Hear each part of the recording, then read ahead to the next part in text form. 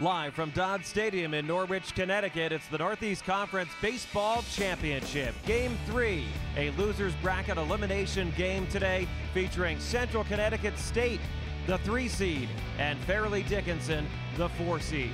I've never seen anybody pitched around and intentionally walked as much as this guy.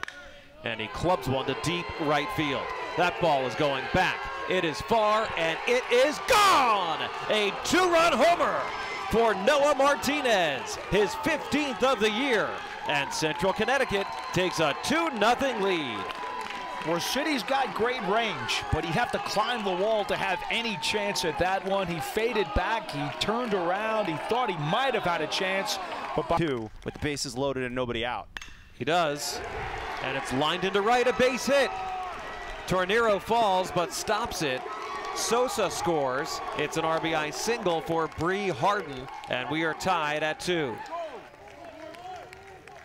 FDU would be really disappointed if they did not put up a big inning here. It's hit hard into left field. Gordon makes the catch. Raciti tags and scores. FDU takes a 3-2 lead. It's a sac fly and an RBI for Dave Bordieri. Stolen base and an error. That ties the FDU single season record. 34 stolen bases for Justin Sierra. And the pitch to Raciti is hit a ton. Center field. Pasqualini going back, and it's over his head, and it rolls to the wall. Sierra scores. Raciti into second base with an RBI double. FDU in front, 4-2. Didn't get to finish, and last year they finished 6th place. So a long journey just to get here. Verga trying to bunt his way on, fielded by Nyman, throws to first. Martinez can't get the tag on him.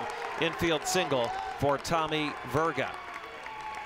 Rob DeToma, in just his 3rd year at FDU, has done a terrific job turning around the program. This is a hot shot into left field. This ball's going back, it's deep, and it's gone! It's a 2-run homer for Dave Bordieri, his 1st of the year. FDU takes a 6-2 lead, and the dugout empties for the Knights.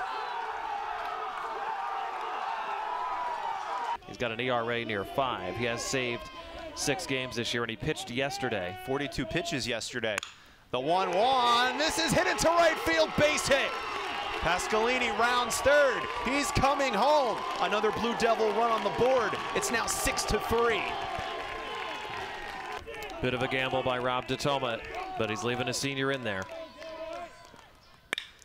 This is hit just past the leaping shortstop and into shallow left. Too shallow to try and send the runner.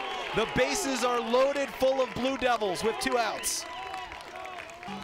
6-3. Fairleigh Dickinson trying to protect a 3-run cushion. But all the ducks are on the pond for the Blue Devils. Bases loaded. And their designated hitter, Joe Rios, up. This is a high fly ball, deep right field, and this one is out of here! Grand slam home run, Joe Rios! And the Blue Devils have taken the lead! Incredible!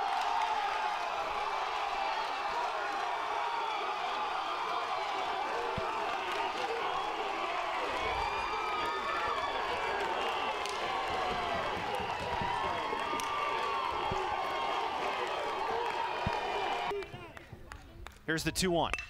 This one's hit up the middle. Fielded by the shortstop, flipped to second, and the ball game is over. The Central Connecticut State Blue Devils have done it again.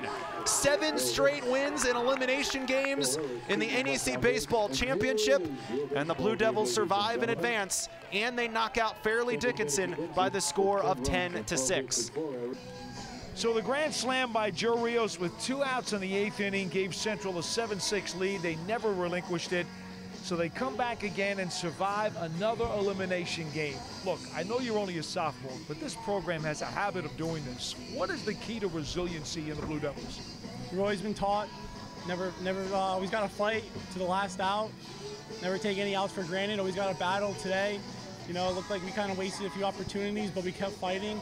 We knew that one big swing was going to turn the game around, and it did today for us. Now, you're not known as a home run hitter. What were you looking for at the time you came up to the plate with the bases loaded? I knew I was making solid contact all weekend so far, and bringing in a reliever with the bases loaded, I knew I was going to get something good to hit. And I was ready for that first pitch, and that's what happened. What, if anything, did you know about him? Because their starter was laboring. He was over 110 pitches. He was getting tired, and they made that move. What was going through your mind, or what were your coaches telling you what to look for? Definitely the fastball. I've always been a fastball hitter, and I looked like he had a pretty good fastball coming out of the bullpen. And again, bases loaded, knew he was going to try and get ahead with the fastball, so I was ready for it. Garofalo goes 6 innings of scoreless relief. He comes in. It's 6-2. You guys are down, but he holds the fort. What can you say about your relief pitcher there? Luke's been unbelievable for us all year. New pickup for us this season. I mean, he's going to keep doing it for the rest of the season. We have a lot of confidence in him. He's been our guy. All right, so the rest of the way, I got a feeling you guys are sky high. It doesn't matter that you lost 1 game already. When it comes time to elimination, the Blue Devils always seem to answer the call. Best of luck. Congratulations. Thank you very much. Go Devs.